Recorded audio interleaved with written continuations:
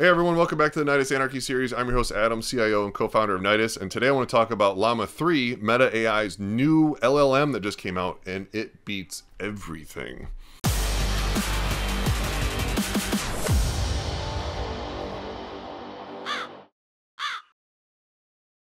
So the new Llama LLM that just came out from Meta is amazing. They've trained this thing like nothing I've ever seen so far. It's pretty crazy. I've already started playing with it. It's way faster than GPT-4 from a non-hallucination, how accurate the data is so far, also better. From a code perspective, also better. So my limited testing so far, it's beaten GPT, it's beaten Claude, it's beaten Gemini. I haven't played it against GPT-4 Turbo yet, but I'm working on that. But anyway, so Meta AI's Llama 3 has the training that they did on this model is insane. Let me just tell you about this stuff. So they have 350,000 H100 GPUs that were used to train this model. And they've released two different models yesterday. One is a 8 billion token set training, and then the other one was a 70 billion token set. And they're currently training a 405 billion token set, which means they're training the AI on 405 billion tokens, which is equivalent of like words and items that they're learning on. That's insane. That's huge. Now, back to the 350,000 H1 GPUs, each one of those right now costs a little over $40,000 each. And then the power consumption, I mean, their power bill is into the millions of dollars a month just to run these things, maybe even tens of millions. It's insane the amount of power and GPU processing that's going behind just to train these models. And what's awesome about the Llama 3 models is they're making them all open source. As soon as they have the model, they've been releasing them to the public. So yesterday, I downloaded the Llama 3 model, installed it into my Open Llama system, and I'm running it on my AI box, that one I showed you from my previous system, and it runs great. It's amazing. It's just so cool that, I mean, I never would have seen this happen. I never would have been like, man, Meta AI, Meta, Facebook, whatever, they're going to be the saviors of the whole AI ecosystem. I never would have thought that. They've been so closed about everything else, but this, wide open. And they're spending hundreds of millions of dollars on this stuff, and they're just releasing it to the public for free. That's amazing. There was actually a Twitter... or not, sorry, I don't think it was on Twitter, but it was on YouTube. It was a YouTube interview with Zuckerberg from Dwarkesh Patel, and it goes on for, I think, about an hour, maybe a little more, all about Llama 3 and about some other stuff that's going on within Meta too, but primarily it's about the launch of Meta 3 and what's involved and what's the future of it.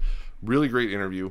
He goes into all kinds of info as to how they trained it, what they trained it on, and one of the coolest things that he asked, that Zuckerberg mentioned, was that what they found out in training this thing is that it wound up being way more beneficial to train it on code development more than anything else. So they leaned in super heavy in training it how to develop code.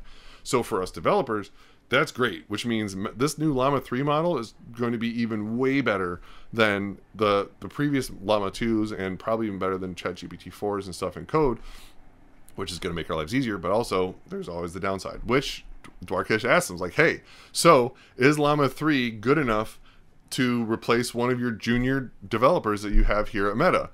And you could see Zuckerberg get a little like antsy, didn't really want to answer that question. He's like, oh, I don't really see it that way.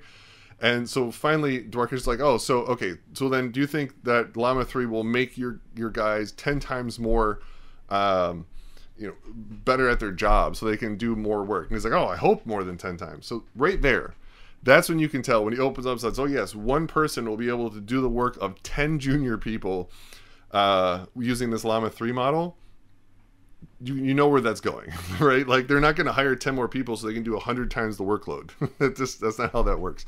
So they're already talking about that. Now, also what was pretty cool was in the interview with Patel with Zuckerberg, was he asked him, hey, so what's the negative consequences of AI? Like, where do you see this thing going? Like, he actually talked about, what if it's being used to develop bioweapons? Because then could we use this AI to kind of, he's saying, like, in the future, could you look at like the petri dish and notice, like, oh, my smallpox virus isn't doing better. Here's how to make it better. And how do we counter that? How do we prevent that from happening?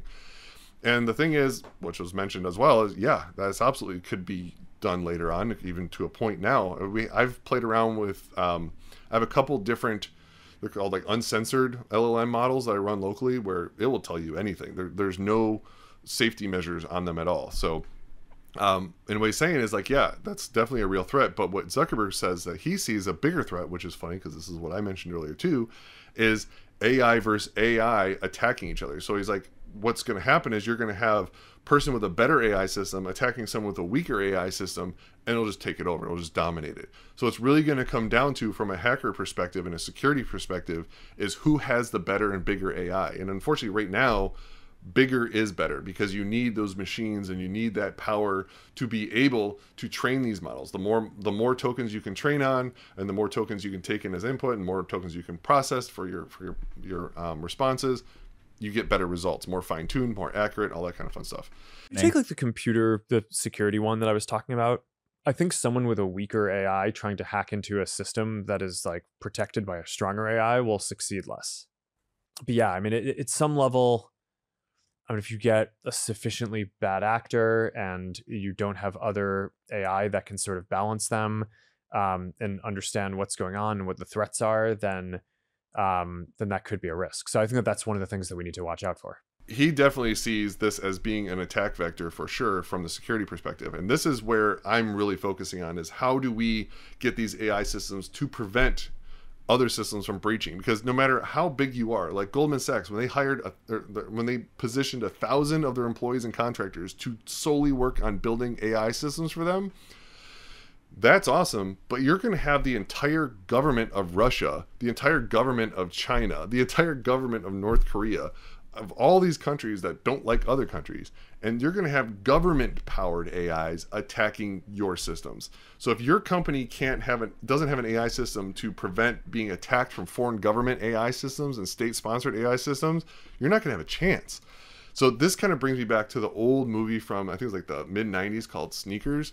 Awesome movie, one of my favorite kind of like hacker movies. And this guy made this box. No one knows what's in the box. It's kind of like the Pulp Fiction. We don't know what's in the box. There's a term for that. I don't know what that's called. But for movie people, you'll know what it is. But it's the thing where you don't really know what it is, but you know it's capable of. So this box in Sneakers is apparently capable of breaking past any firewall and any security measure, and it can just get in and basically attack anything. So really, that's like an AI system, right? Is this guy eventually made an AI system in this little box? And that's kind of where we have to worry, is whose hands is this going to get into, because everyone's running with this. There isn't a company out there that I know of that's actively building AI that doesn't think they're going to be attacked by AI. And so you have people developing systems like, hey, how can we replace our call center people? And then you have other people building systems saying, hey, how do we prevent AI from attacking us? And this side, I think, is going to be a lot more important than what people are really thinking about right now. So Llama 3, really awesome that it came out. Having tons of fun playing with it. You should definitely download it. There's a system called Open Llama. You can download that and just plug the Llama 3 model right into it, and you can use it right on your computer. It runs on everything. You can run on a Mac, on a PC, whatever. Obviously, the bigger GPU you have, the quicker it is and the more results you can get. But yeah, go play with it. It's all open source, so big thanks out to Meta for that. Never thought I'd say that. But also, get ready, because if you do not have an AI system in your enterprise that's building out infrastructure to help you make your jobs more efficient, but also to protect yourself from the AI attacks you're about to receive, you're going to be behind, and you don't want to be there. Later.